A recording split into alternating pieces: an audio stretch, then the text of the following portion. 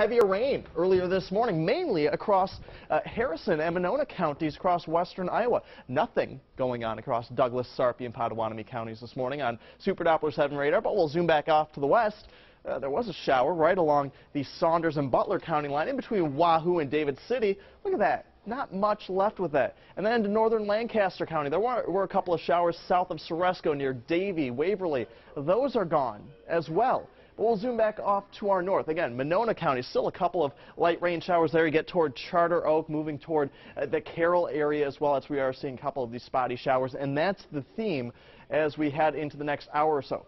Spotty showers. Look what it was earlier today across much of western Iowa. We saw good rains there. Again, parts of Monona County, 2 to 3 inches of rain overnight. Good soaking up there. Some pretty full rain gauges. Other parts of the viewing area didn't see anything at all, and that includes us here in Omaha. At Epley, mostly cloudy, 69 degrees right now. The dew point's at 56.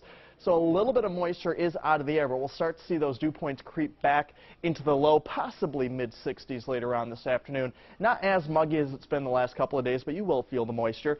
Kids going back to school, there are some districts still in session, so I'll put this up this week. Short sleeve shirts on the kids, 66 degrees in Omaha, spotty showers across the area.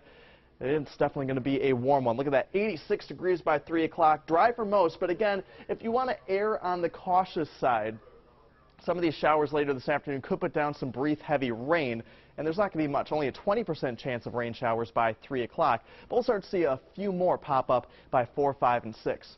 You can see on Storm Predictor, rain getting out of here this morning, partly cloudy by noon, light winds, so there won't be a breeze to cool you off. It'll be warm. 81 degrees by noon. Lots of temperatures around 80 degrees by the middle of the day.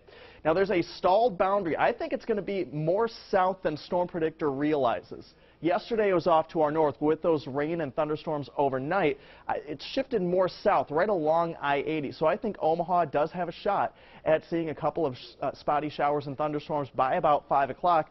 Look at these temperatures, mid to upper 80s across much of the viewing area this evening.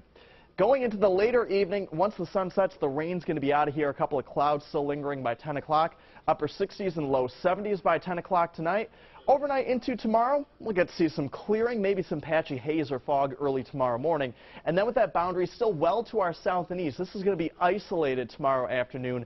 Maybe a light rain shower or thunderstorm toward far southwestern Iowa and northwest Missouri.